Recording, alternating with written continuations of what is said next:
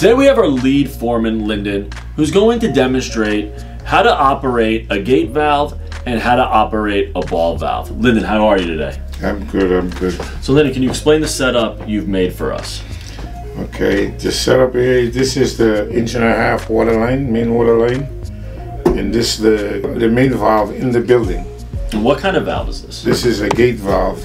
Okay. Standard gate valve. And how does it work? Well, this is just on and off. You see the gate is inside right now, it's open. I'm gonna close it. You see the gate coming down. And this is an internal stem, correct? Yes.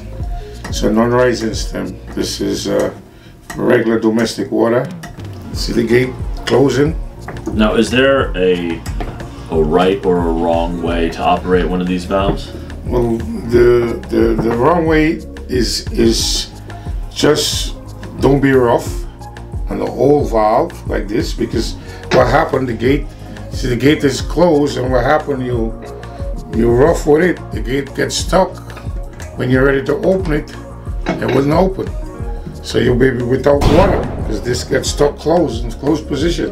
And that would be a very bad scenario, meaning that the only way that you would be able to change this valve would be to shut it off in the roadway. That's right.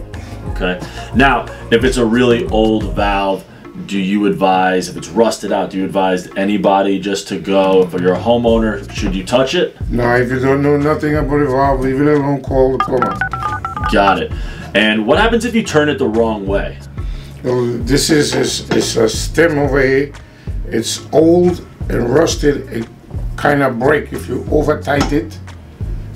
It could break and then it's stuck closed again. So it could happen both ways, whether you over tighten, over to close it, or too much to open. Let's turn over and we can give a demonstration of how a ball valve works. That was good. Now let's go to the ball valve.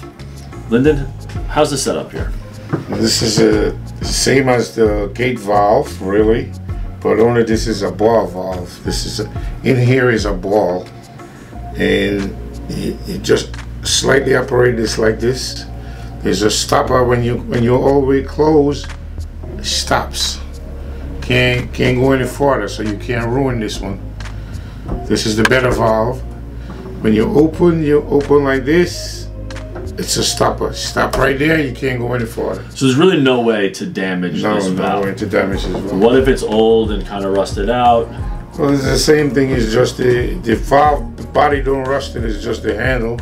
Okay. It's just aluminum, but it's same thing. So it's more durable. Yeah.